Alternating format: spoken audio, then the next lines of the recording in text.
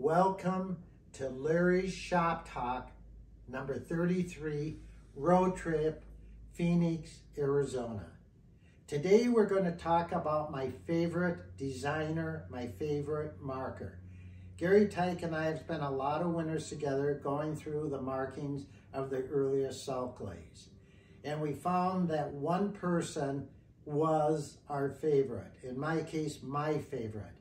And we know by his numbers the pieces that he made.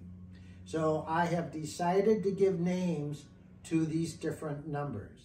Today we're going to talk about Minnesota Mike. Minnesota Mike is my name for this person that did these numbers. These are two Minnesota Crocs. The one over there is front stamped Minnesota.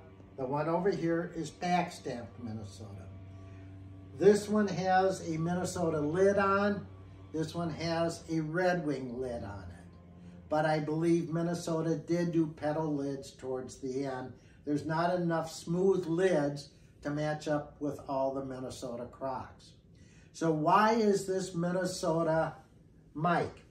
Because Minnesota Mike did his twos like that, and then a straight line, and then the zeros were like this, and he had whiskers with 1, 2, or 3 dots in the center. So this is a piece that was made by Minnesota Mike. Again, if you look at the butterfly, the quality of his decorations are unbelievable. In my mind, they are the best. And I believe that without question, he was Minnesota's and Red Wing's best designers or markers, but probably one of the best in the United States. Over here, we have the same 2, the same line under it, the same 0. You're going to see the whiskers. There's actually 2 dots in there, and you're going to see the leaves. Again, really well done. My assistant, Bud, is helping out a little bit today too. So after 50 years of collecting and working, I have decided my favorite decorator and designer is Minnesota Mike. Now, most of the time when we talked about decorations on a piece, we said that was the marking for that decorator or designer. And that's the design he did. Now, on the 20s and 30s is where we find the exceptional markings. Minnesota Mike had many different markings that were exceptional. If we look in our book, Red Wing Encyclopedia, that Dan and I did, we're going to look at page 22 and 23.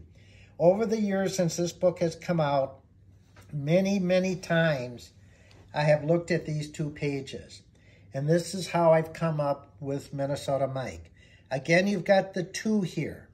You got the 0, you got the whiskers, and you've got the birds. Now, this particular bird matches up perfectly, and this is marked Minnesota. This one matches up perfectly with this one. So again, the 2, the 0, the dot dash, or whiskers, and then down here, you've got the same 2, the same 0, the same dot dash, whiskers, and an incredible marking. Over here, we have the similar 2, the same 0, the same whiskers, and 3 fantastic leaves. Over here, we have the 20, the 2, the 0, the whiskers, and flowers. These 1, 2, 3, 4, 5 pieces, plus 2 down here, are 7 different markings that Minnesota Mike did. Now, Minnesota Mike probably worked for Red Wing for a while too, and he may have come from out east before he came to Minnesota. But the quality of his markings and the decorations make him my favorite decorator. So this is Larry's Shop Talk, number 33, Salt Glaze Decoration, Minnesota Mike. Thank you.